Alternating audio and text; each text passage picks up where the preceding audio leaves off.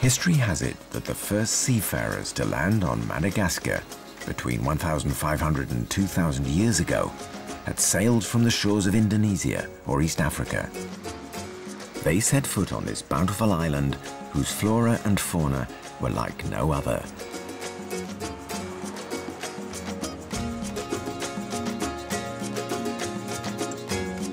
Some call it the continent island because of its size.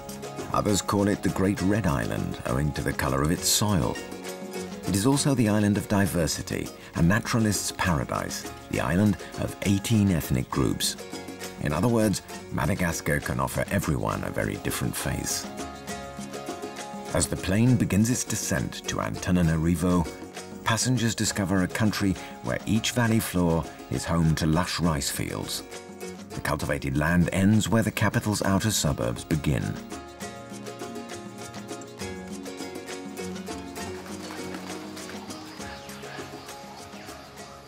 In the heart of Antananarivo, Sarashot's bird sanctuary is the perfect spot to observe Madagascar's avifauna. That's a duck. It isn't the season. No, they usually leave. They're the only ones that will stay. The 1 or 2% that will nest here. Most have left to nest elsewhere. Is that a common waxbill? Yes. Sonia Ranarivel came to Madagascar when she was 9 years old. She's been surrounded by nature since a very tender age.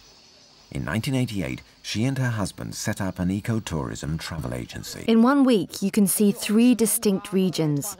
Enjoy different climates, go to the coast. The West Coast, the East Coast and the Plateau are all different. I love the fact that I can experience such diversity every day.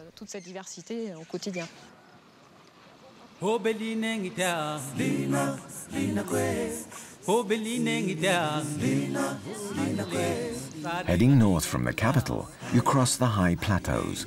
This is the main island's granary.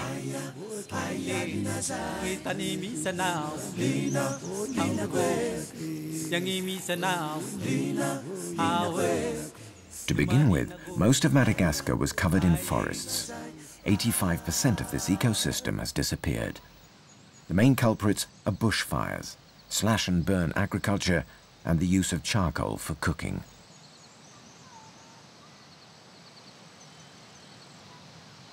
Just 2 hours from Antananarivo lies one of the last vestiges of the primary forest, the Anzuzurube corridor. It's a haven for nature lovers.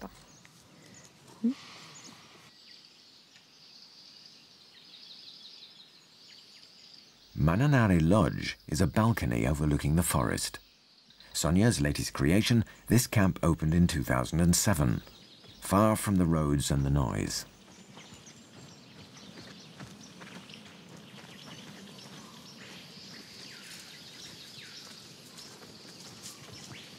Local guides recruited in the surrounding villages regularly accompany scientists or nature-loving tourists. This is a Kaluma brevicornis, or short-horned chameleon. It's a female. She's about to lay her eggs. She is digging a hole in which she will deposit and bury her eggs.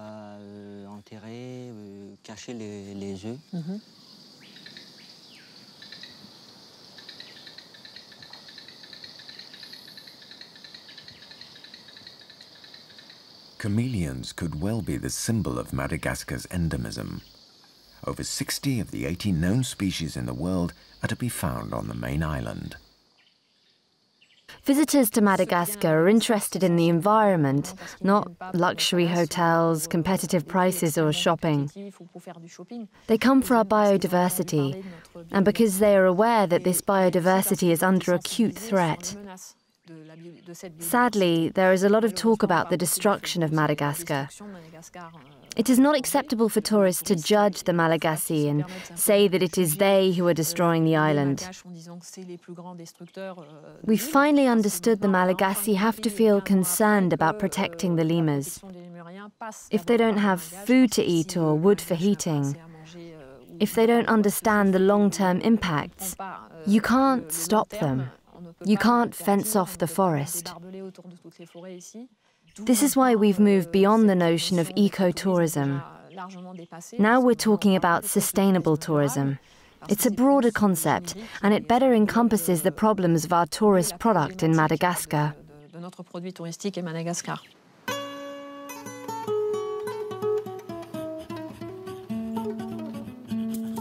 The east coast of Madagascar is bathed by the waters of the Indian Ocean.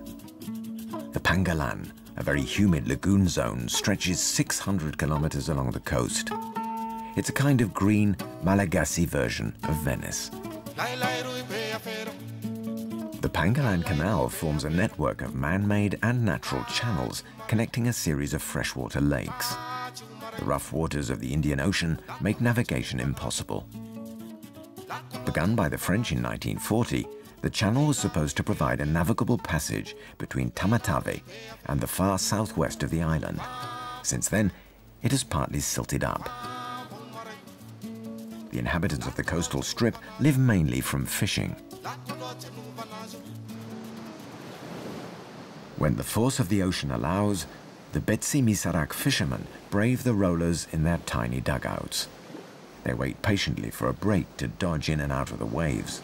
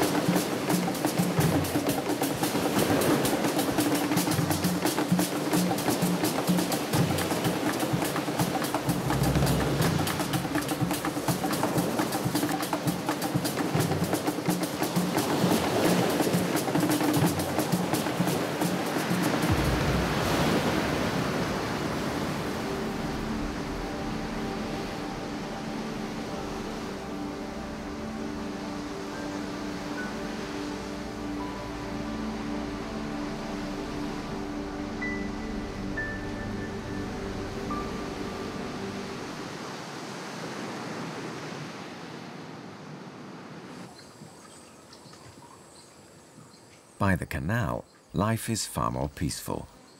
The water's mirror-like surface is barely broken by the dugout's wake. It's a long, quiet canal.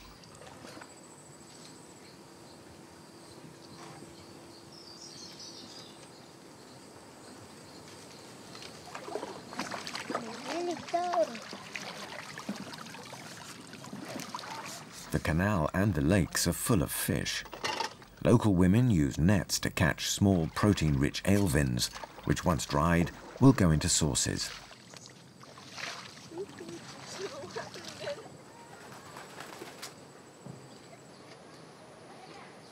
Small gardens provide cassava and the leaves of the bread plant. Malagasy cuisine uses a lot of these leaves. Crushed or boiled in water, they accompany most dishes.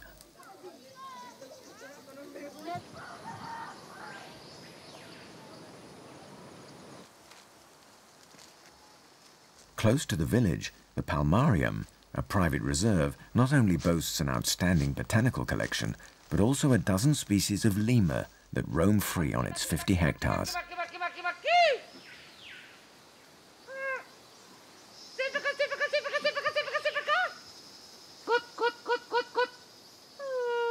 Mr. Romeo, the ranger, is a skilled imitator, and he attracts the lemurs by perfectly mimicking their calls.